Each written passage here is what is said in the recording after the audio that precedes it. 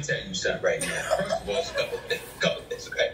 I got two beautiful daughters, my daughter Samantha and Nyla. And here's the problem. They have their own set of friends. And so each of them promised their friends they would take them to Taylor Swift.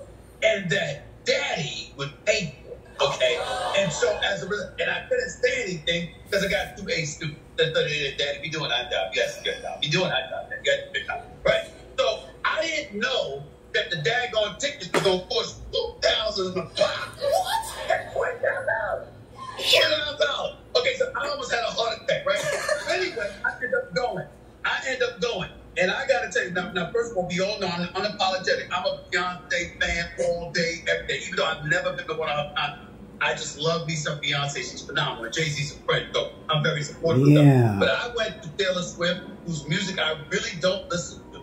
And I went to that concert. He was spectacular. Wow. And it was off chain. I was like, I found my stuff, Jim. You know? And to see these girls, these young ladies, they know every word, every song.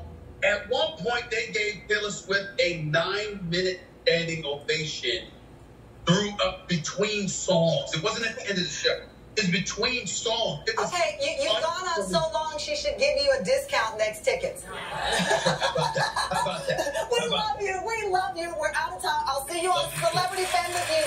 I'm so proud of you.